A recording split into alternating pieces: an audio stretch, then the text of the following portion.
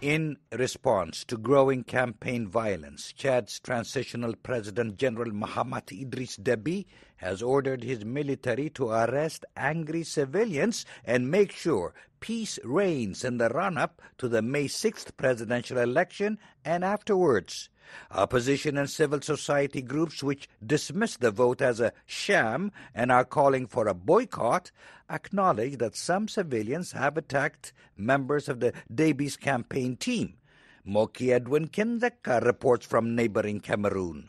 Chad's transitional president, General Mahamat Idriss Deby, says he will not allow anyone to disrupt the Central African country's May 6 presidential election. Deby is running as a candidate of the Patriotic Salvation Movement, or MPS, Chad's former ruling party, against 9 challengers. He told State TV on Wednesday that government troops have been quelling confrontations between his supporters and opposition followers in towns and villages across the country since the presidential campaign was launched on April 14. Deby says that when he took power 3 years ago, he vowed to maintain peace and order until he hands power to a democratically elected president.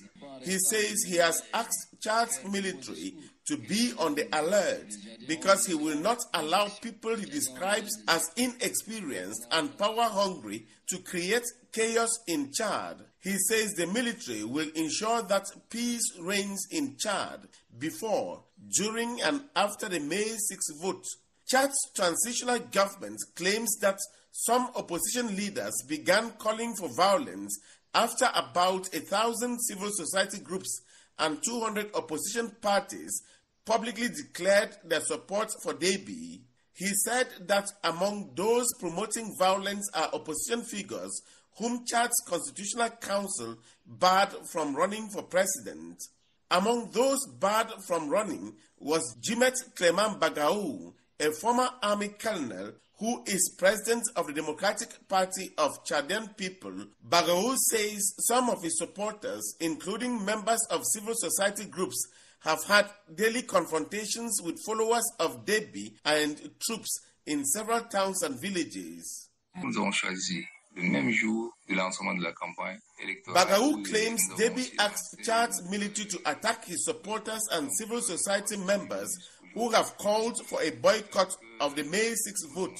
He dismissed the election as fake, accusing Deby of doing everything possible to maintain his family's grip on power, including harassing and arresting civilians who do not support his plans. Bagaou says scores of opposition and civil society members are ready to prevent the election from taking place.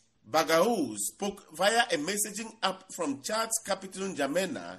He did not say how his supporters and civil society groups plan to stop the election from happening. Chad's military government insists that government troops deployed to maintain peace are not harassing civilians, as the opposition and civil society groups claim. Still, it acknowledges that some arrests have been made in what officials say is part of an effort to assure a peaceful election. 2 other fierce opponents of military rule who were barred by the Constitutional Council from running for president are Nassou Ibrahim Negu Kusami and Rakis Amat Saleh.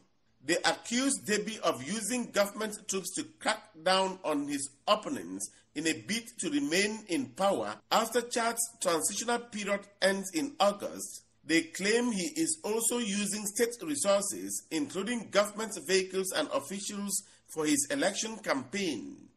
Yaya Dilo Jeru, who was the leader of the opposition Socialist Party Without Borders and a cousin of Deby, was killed in March in the capital N'Djamena by troops who surrounded the party's headquarters. Opposition supporters say Dilo may have been killed because he was planning to challenge the general at the polls. Chad's government denies the accusation. While some opposition members are calling for an election boycott, Deby's challengers say they are counting on Chad's Election Commission, the National Agency for Elections Management, or ANJ, to ensure a free, transparent and credible vote. Morki Edwin Kinzeka, VOA News, Yaoundé, Cameroon. The United Nations Human Rights Chief on Wednesday called for international attention to the ongoing war in North Kivu province in the Eastern Democratic Republic of Congo. UN High Commissioner for Human Rights Volker Turk visited an internally displaced camp on the outskirts of Goma, capital of North Kivu, where he met with victims displaced by attacks carried out by March 23 movement rebels. He said, "We must work extremely hard for peace to be achieved," he said, stressing the need to work on the underlying causes of conflict. Turk is on an official visit to the DRC at an invitation of the Congolese government. He is due to meet with President Felix Tshisekedi and senior officials in the capital, Kinshasa. Since January, M23 rebels has intensified attacks against positions belonging to the DRC military and their allies, resulting in the expansion of the group's zone of influence through the capture of major towns and villages in the North Kivu province. The escalation has led to proliferation of armed individuals, bringing DRC military positions closer to displacement sites near Goma, exacerbating criminal activities and massive displacement of vulnerable populations. The Rutshuru and Masisi territories are currently suffering most serious consequences of the conflicts.